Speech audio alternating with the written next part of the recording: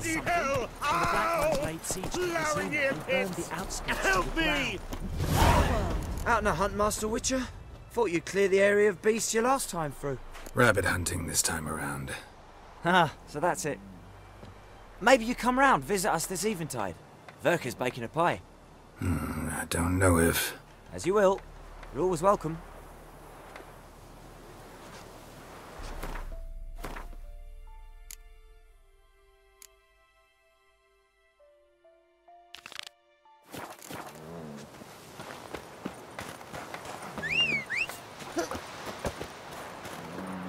Freak.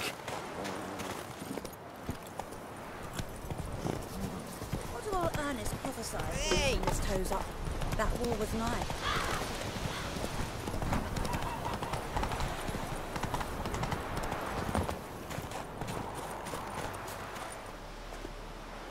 To think the nag would know me after all these years. They're smart, grow attached, a bit like people. Saw officers weep for their fallen mounts, though wailing women and crying babes didn't move them one bit. Been away long? A year. Not quite. But it feels like more, let me tell you. They force you to join? Nah, I was eager to fight. Thought I'd bring home more than just the scars on my back. Did see a chunk of the world, though. Some mammoth battles, a few famous generals from afar, and lots of horsens. Didn't see the Emperor take Novigrad, but I don't regret it. Beautiful city. But I wonder what awaits me back home.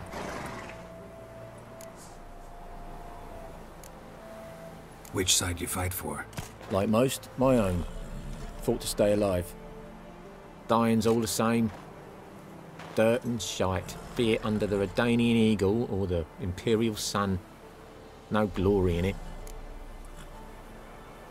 Glad to see the horses in good hands. The best. His owners. Do you miss me, Golden, huh? Do you miss me? I'd say he did. Bolted off soon as he sensed you. Toppled anyone in his way. Do you mark anyone calling after him? Ploughing in armpits or some such? But one man here curses so odd, my neighbour, Mirko. Gave him Golden to care for when I left. Or to go see him, must be worried. Here. Token of my appreciation for running after Golden, to see he was all right.